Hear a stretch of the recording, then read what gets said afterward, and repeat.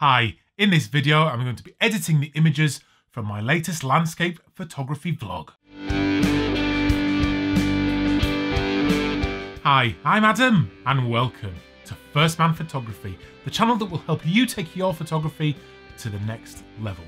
If you haven't done so yet, please do subscribe to the channel where there's new videos going up every Wednesday and every Sunday, and moving forward I'm going to be just documenting much more of what I'm doing as a photographer. That's going to include a vlog that I'm now hoping to put out every week. That's going to be the target at least. And then I'm going to do videos like this that focus on the editing of those pictures that I capture during those vlogs. And I'll also include details like camera settings and things like that in these videos. I know that's information that many of you want. I don't really want to include that in the vlogs because it can detract from the story of the day a little bit. And then I'm going to also be doing a lot more reviews. So if you like the sound of that, please do subscribe, like I say. But without further ado, let's get into the computer and edit some of those images from the vlog at Hike Up Nick. If you haven't watched that yet, I'll put a link up there. Check that out first because it'll make this make more sense. Right, let's go.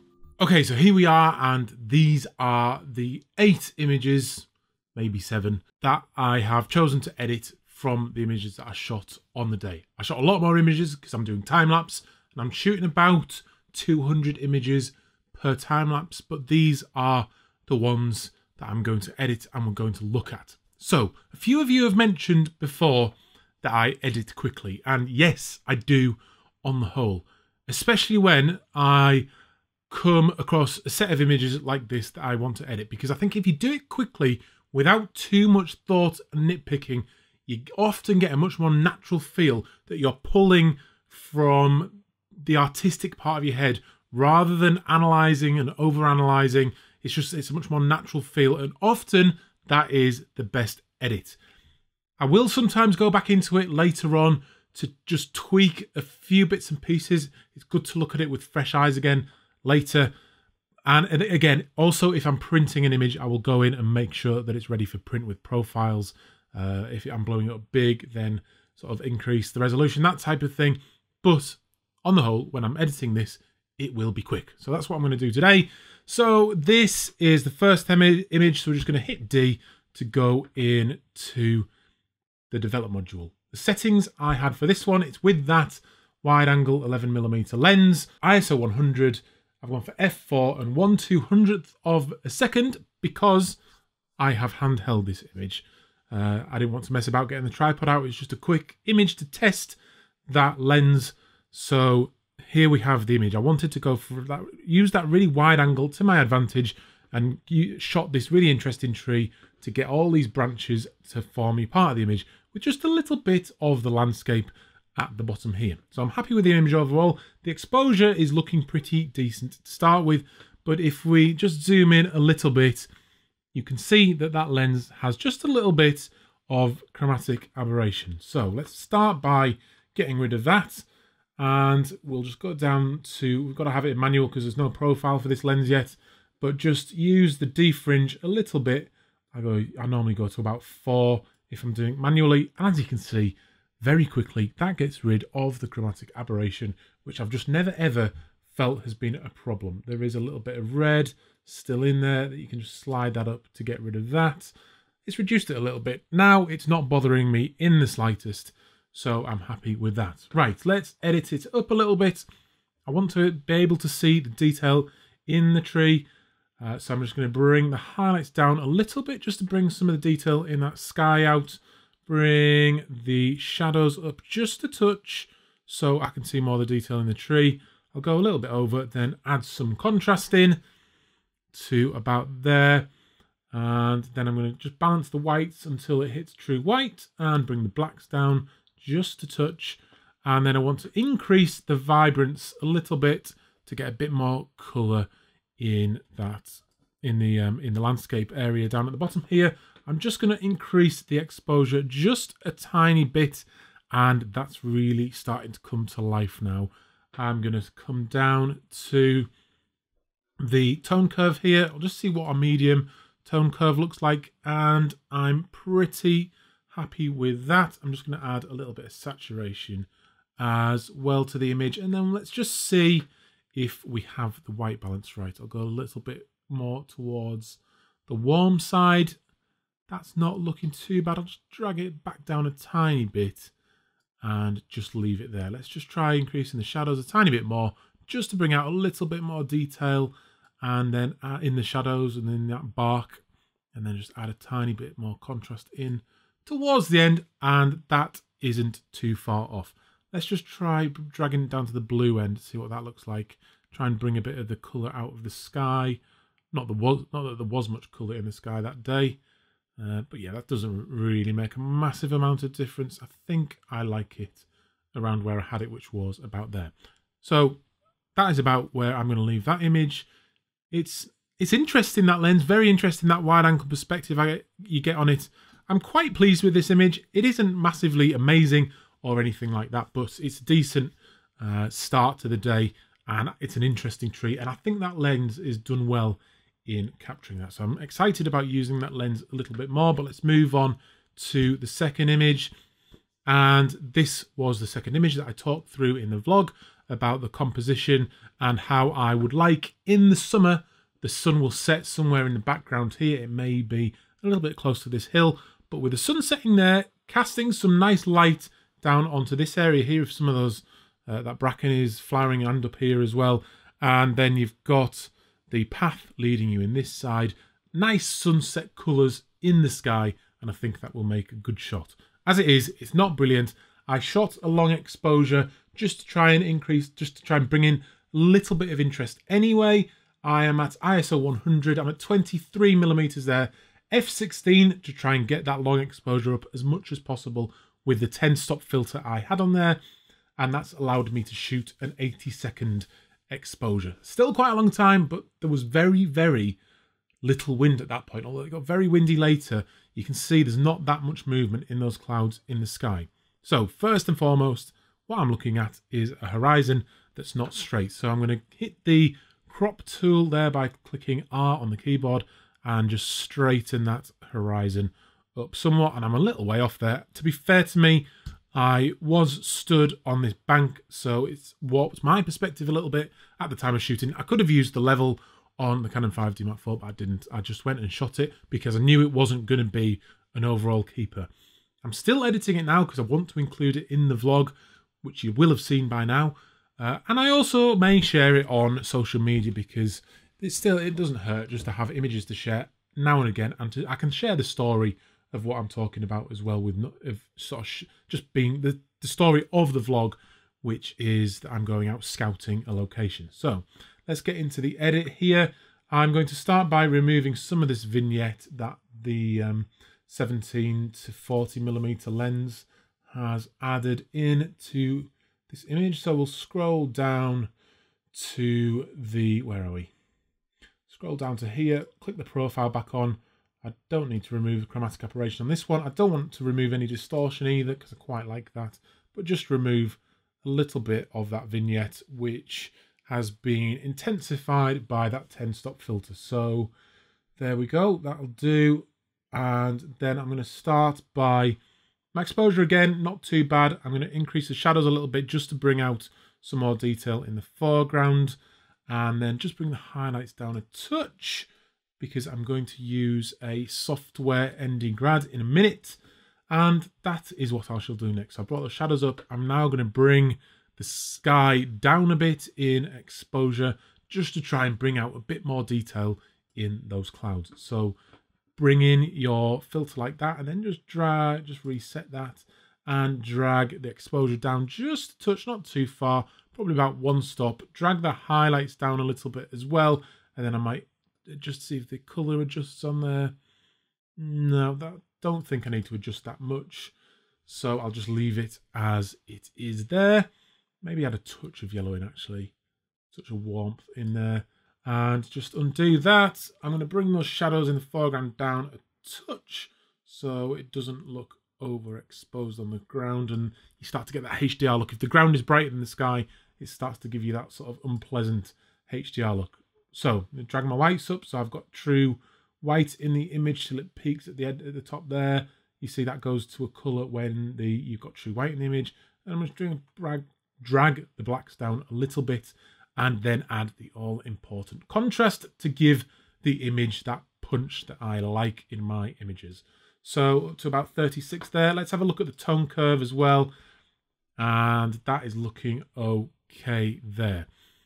And let's add a bit of vibrance and a bit of saturation just to add as much interest as possible to this image, because it isn't perfect, like I said, but I'm happy with the composition, and it will transform it in the summer.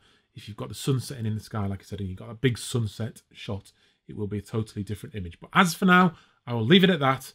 I'm happy with the composition, like I said, but let's move on to the next one.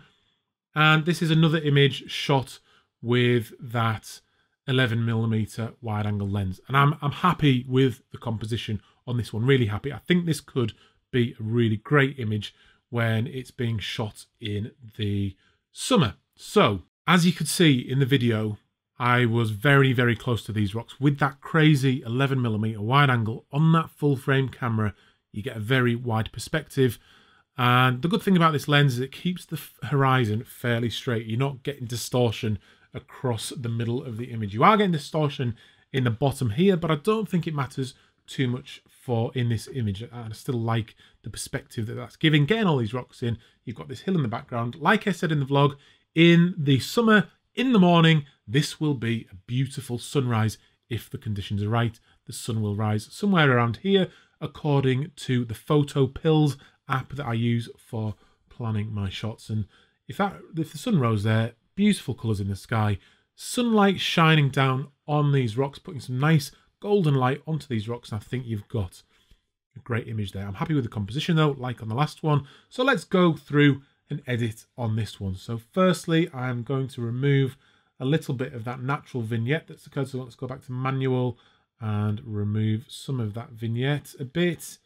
About there, and then let's remove some of the shadows from that foreground, and that's immediately improved that image. So same again as the last one. Let's bring in a software ND grad, because I don't like using the real ones, especially with this Canon 5D Mark IV and its huge dynamic range. But let's go to there and again reset that and bring down the exposure a touch. In the vlog, I said, I'm just going to go for about one again on that one. In the vlog, I said that this would probably work as a moody black and white. Now seeing it, I'm not sure that it will. Let's add a bit of contrast in though and have a look.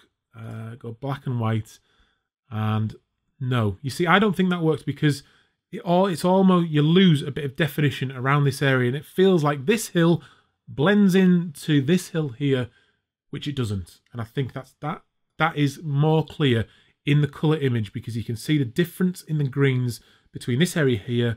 You can see that wall much easier as well in colour, and it turns into a different shade here because it's behind the high cup nick itself. So I actually prefer that image in colour, and I knew the second I saw it on the computer that that would be the case. So one thing I didn't notice when I was shooting this was this pile of sheep poo. So not ideal for the image.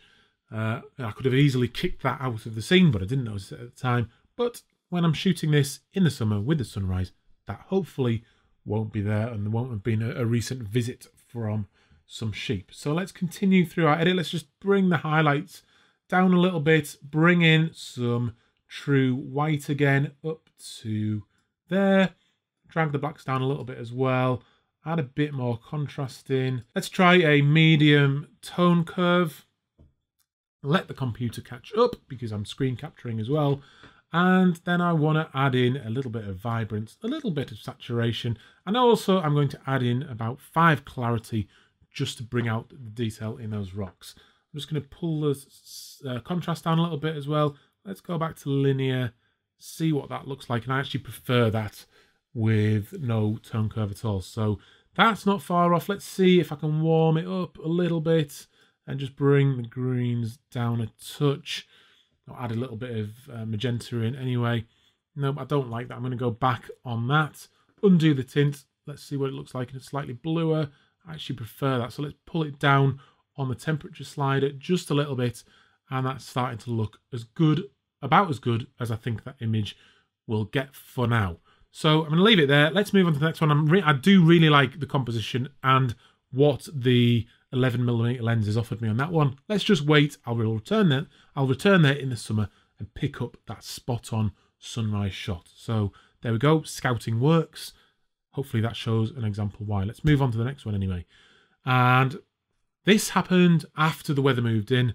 I was just sort of marching to the top of Hike Up Nick, went past this waterfall, and I shot this image again with that 11mm wide angle lens. So I was very, very close to this waterfall. It is rather large.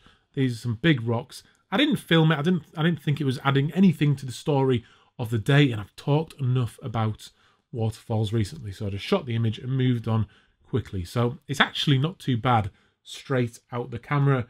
I'm going to just go straight in and add some white to it. I like the way, as the weather's closed in, you can see the mist towards the top of the waterfall here. Let's increase the shadows to bring the detail out the bottom of the waterfall there. Add in some contrast. Add in a touch of yellow just to bring those natural yellows, or a bit of warmth, just to bring those natural warm colours out of the grass. And I'm just going to add in a tiny bit of vibrance, a tiny bit of saturation. Let's just scroll down to remove a little bit of that vignette as well. That's not far off. And do we want to bring the highlights down a touch? Maybe a little. To about there. And that's not looking too bad at all. I don't think for now I need to do anything more with that image. It isn't the most spectacular image in the world, but I do like it as far as waterfall shots go. And like I've said before, they are not my favourite images. But anyway, let's move on to the next one. And this is, I think, at the moment, my favourite image of the day.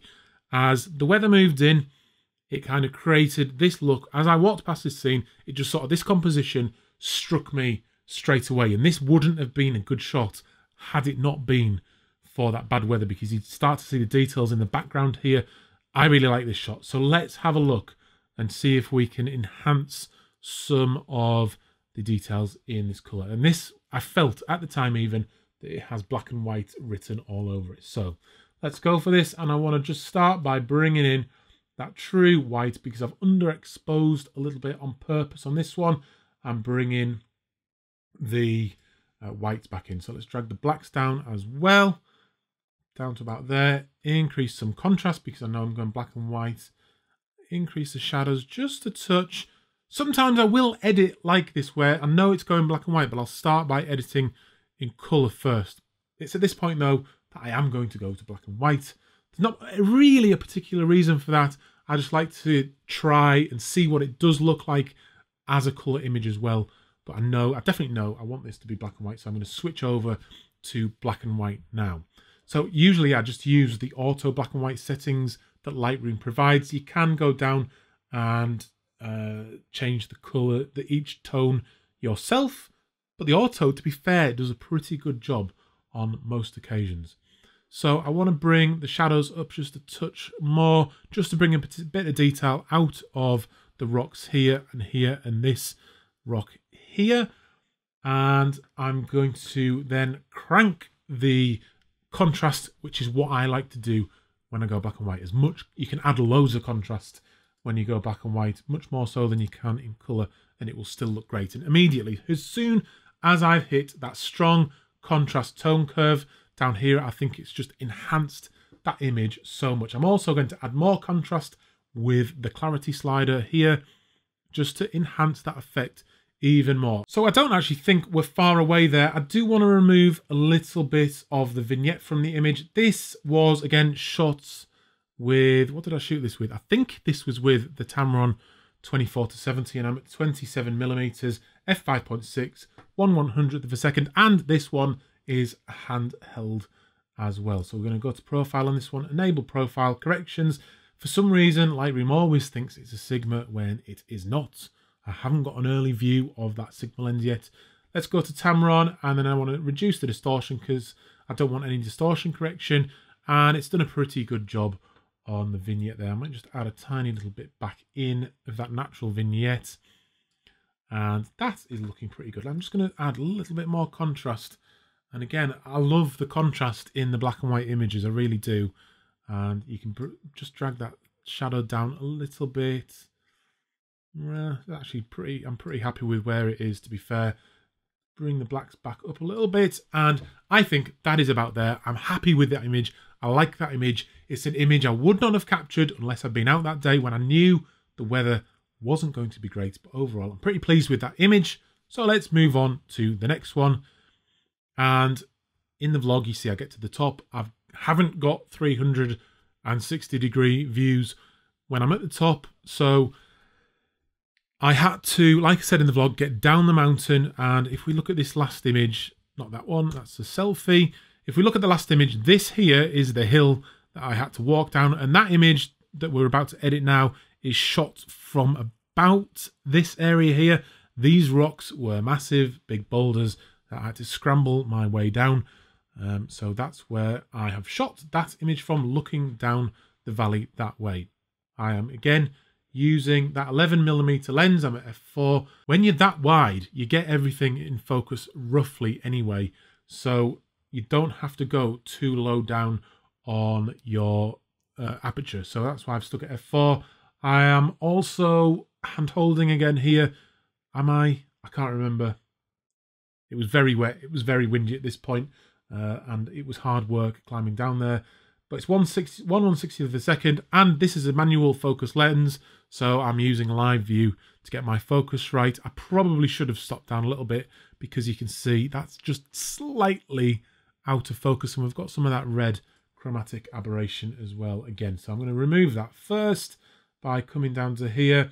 I need to be in manual because there's no profile for that yet, and just remove some of that chromatic aberration, just increase the red a little bit, and that should have got rid of it. Let's have a look. Yep, that has done a half decent job of getting rid of it. Again, I think I'm going to go black and white on this one, so I'm not too bothered about that chromatic aberration anyway. I think it works. You get these moody shots like this. I think it will work better in black and white, but let's try it as a colour image first. I'm just going to increase the exposure a little bit to about there. It's probably about a stop off on this one. And then increase the contrast, because I love contrast in my images. And then bring up the shadows to bring a bit more detail out this foreground here with these rocks. And I quite like the distortion caused on these rocks here by that 11mm lens. I think it works pretty well on this image with these rocks in the foreground. So let's bring the whites up to true white there, and just leave the blacks around where they are really. Add in a little bit of vibrance, a little bit of saturation, and let's see what it looks like on a medium contrast tone curve.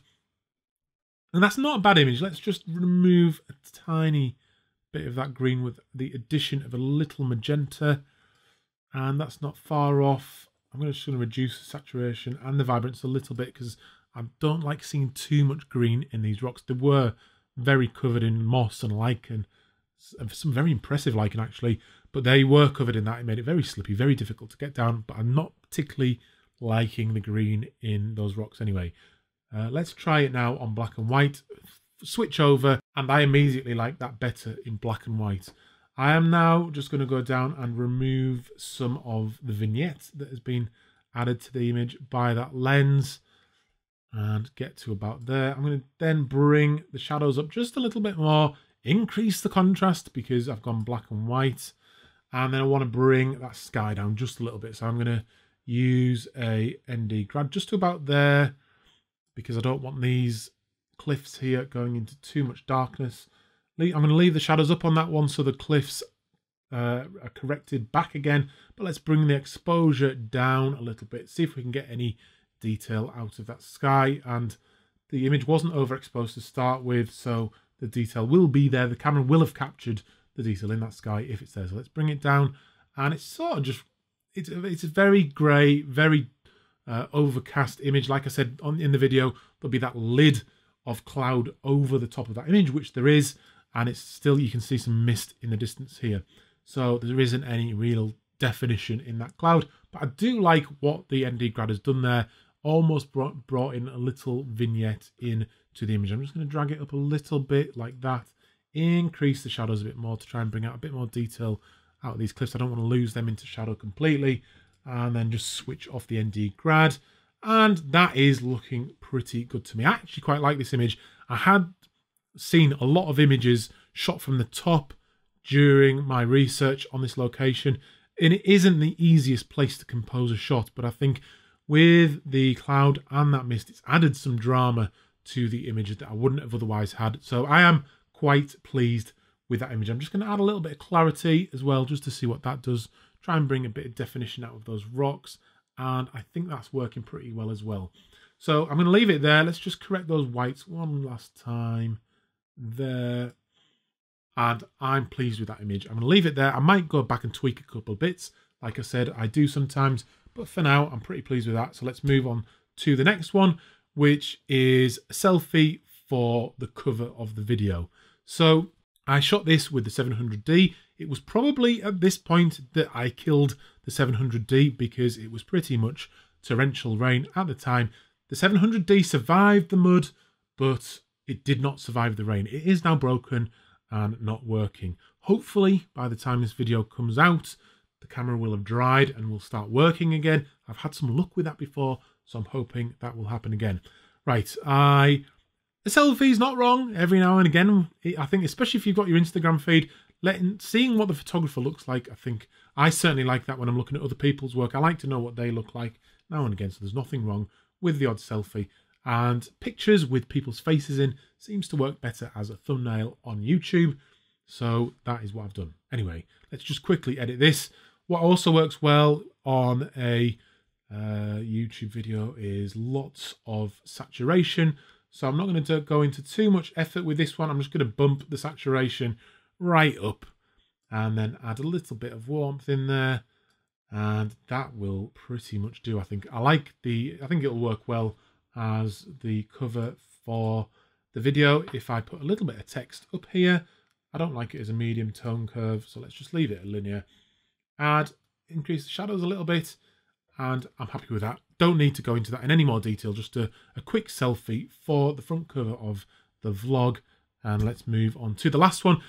I don't think, having seen this again, I'm going to edit this one because I only just shot it just to be able to show you, as an example, the view I had when I turned around, coming back down to show you where I'd come down from.